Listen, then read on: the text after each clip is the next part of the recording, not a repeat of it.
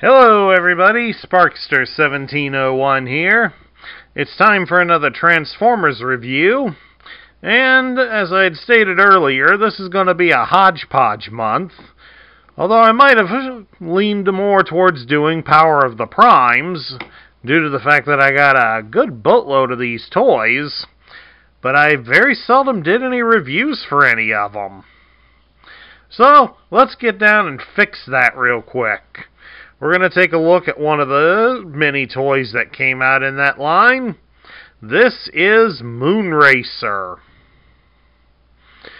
Moonracer, of course, is one of the female Autobots that was somewhat featured in the 1980s cartoon.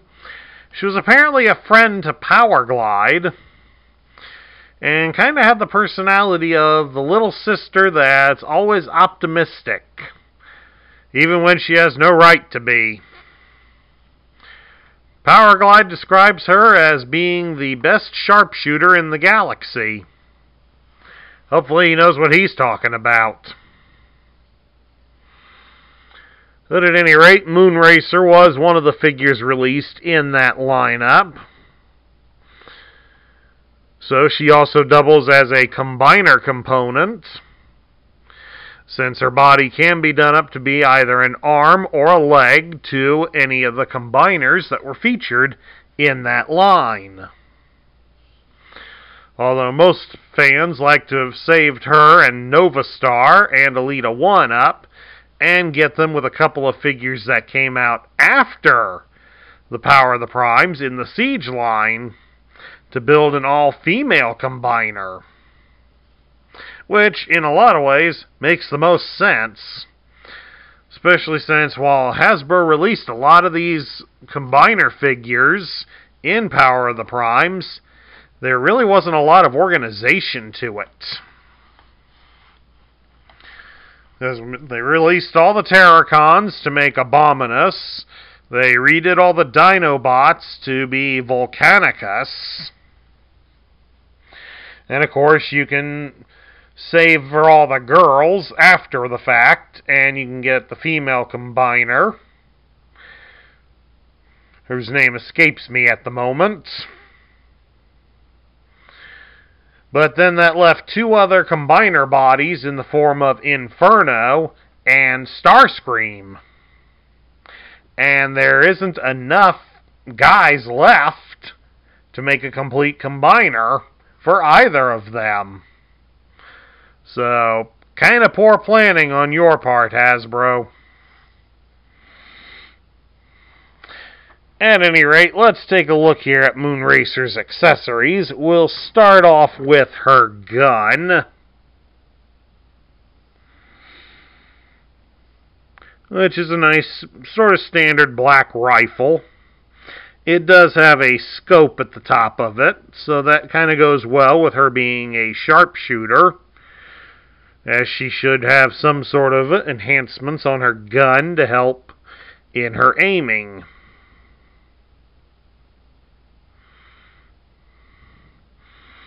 And then, of course, lastly, her last accessory is, of course, this prime armor.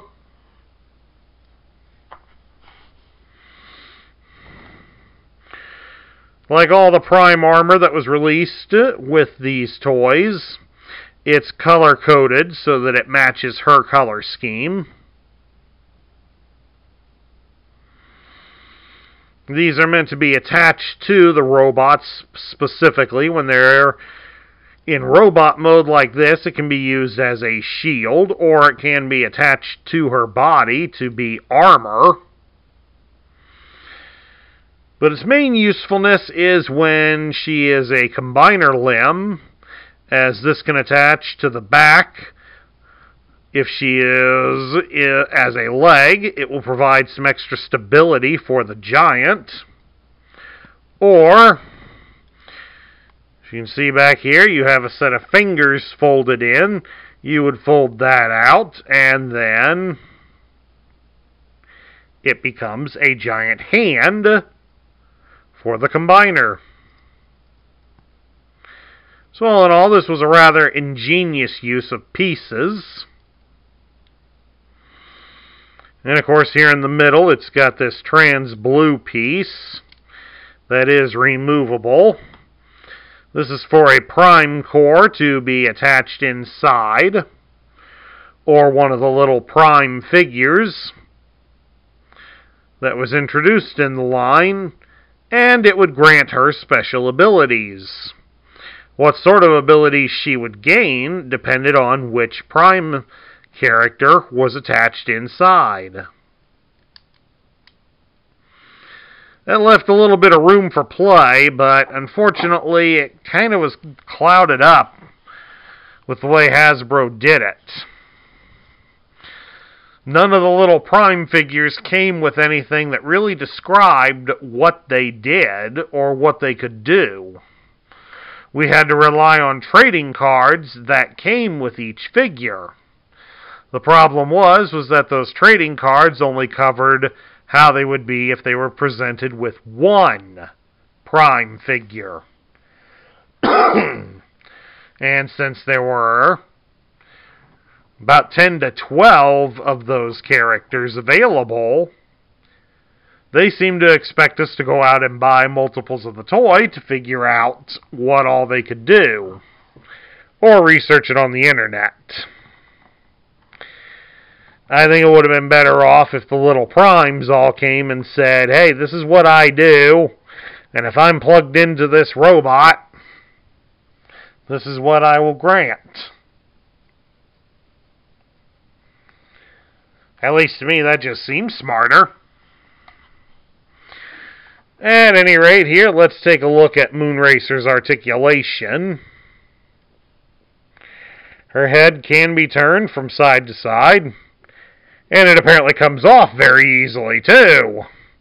But as you can see there, her head is on a ball joint, so she should just snap back into place.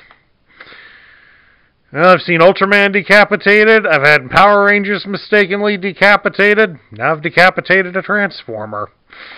Oh, boy.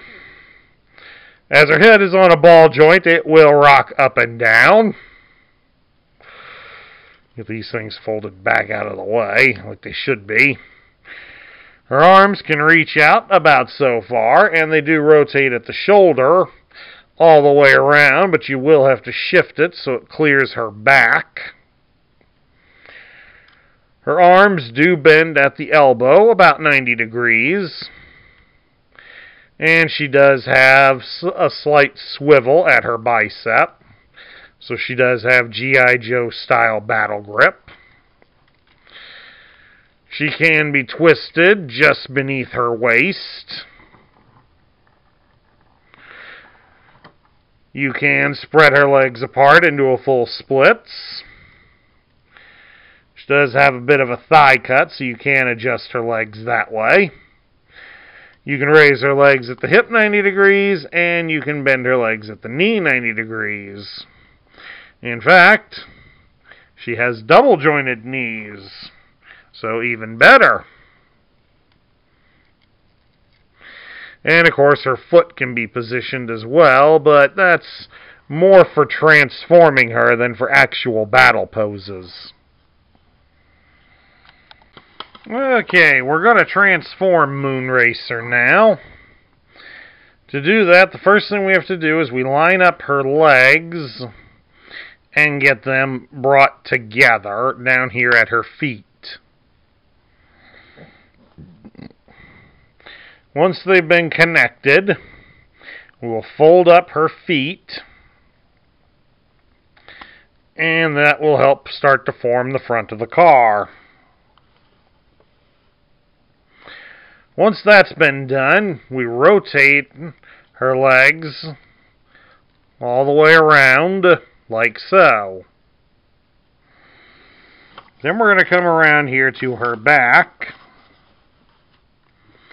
We will start to adjust her legs a bit so that we can fold down this section of her back and get it snapped into place and connected to the front end of the car. Then, of course, once that's done, we will grab a hold of her and rotate her above her waist so that now our body is facing us again. We'll lift up her body area, like so, leaving the wheels behind. So that way we can fold her head backwards and rotate it around, like so, to bring out the rear of the car. And then we will fold that back down. Next, we're going to bring her arms up here. We're going to fold her fists inwards, like so. And then we bring her arms backward a bit by bending the elbows and shifting them back a bit more. So that way we can fold up the fenders. And then her arms should attach like so. There's a little bit of light blue armor protruding out from the armor near her hands. And you would just connect that here to the back of the bump, to the back of the rear fender. And then there you have it. Moonracer transforms into a Cybertronian-styled car. Now, of course, while she's in this mode as well, you can have her store her gear. Her prime armor can be attached onto the top of the car, like so. And then alongside her arms, there are holes protruding out where you can insert her gun on either side. And then there you have it. She's some sort of Cybertronian car. Now, if you got all of her waist pieces lined up properly, her wheels should all touch the ground. If they're not, then you may need to make some slight adjustments to get all the wheels on the ground. How well does she roll? Fairly good. Fairly good, at least. I will give it that. So now we get down to my thoughts about Moonracer. Moonracer was a great toy to add into the line, just like adding any of the female characters has been over the past number of years. It helps to show off the diversity for the Transformer toy line.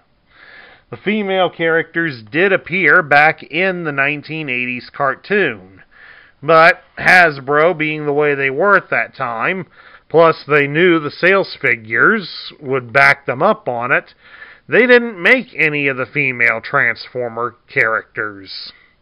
Because they knew from many of the others that were done from any boys' toy line, the female characters were always poor sellers. Mainly due to the fact that the toy line is primarily targeted at boys. Never mind the fact that even though it may be targeted at boys, there are some girl fans of the series. As they ought to know, there are many female fans of G.I. Joe that also have encouraged that onto their own daughters. The Transformers is being shared by both fathers and mothers to their sons and daughters recently. Hence, that's why these female characters are getting made and getting more prominent attention.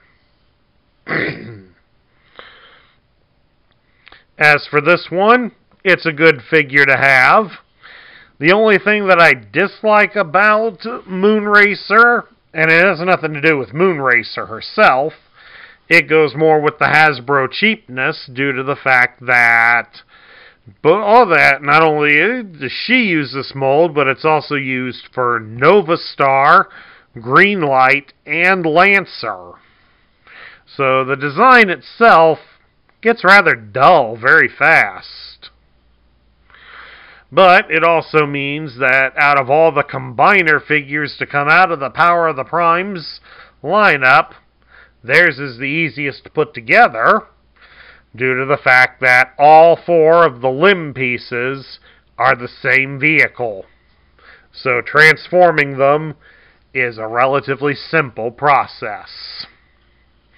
And that's my review of Moonracer. I hope everybody enjoyed it. And if you are a fan of the content we provide on this channel, we do ask that you please like, share, comment, and subscribe, because we appreciate the feedback. Especially on something like this, because I have reviewed Greenlight and Lancer on this channel, but I haven't covered Nova Star or Elita 1, or their combined forms, so that may be coming up in the future. And if all of you insist upon it, it may happen sooner. This is Sparkster1701 saying I will catch you all later.